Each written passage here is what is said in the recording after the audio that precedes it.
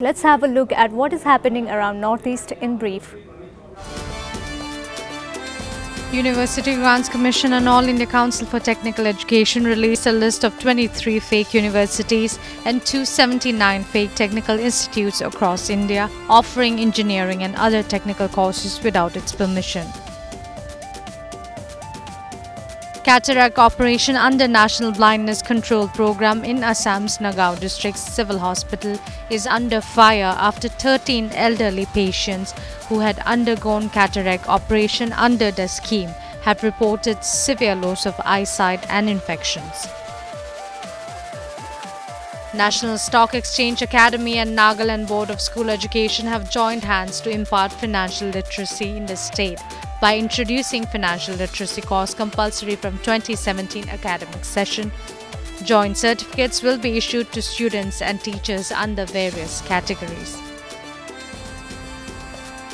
An indefinite strike called by the Assam Petroleum Mazdoor Union demanding minimum wages and PF as well as employees' state insurance scheme among others halted operations at the IOCL refinery in Nunmati, Bongaigaon and Numalika refineries, which may lead to fuel crisis in the state. Meghalaya Chief Minister Mukul Sangma informed that the state government had increased the salary of teachers by 100% since 2013 and the same would be followed. He also announced construction of Shillong Engineering College and strengthening all the existing 10-bed government hospitals in the state.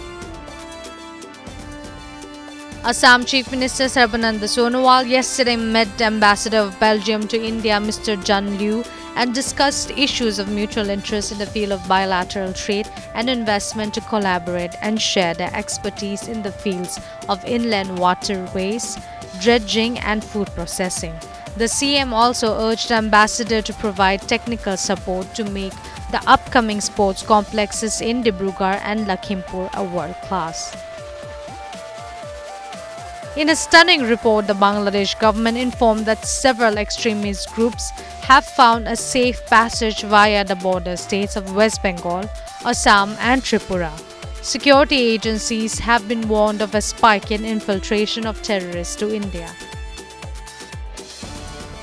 Deputy Commissioner of Anjor District, Arunachal Pradesh has directed all the departments to motivate and change the people's mindset to start their own enterprises by providing technical and motivational support.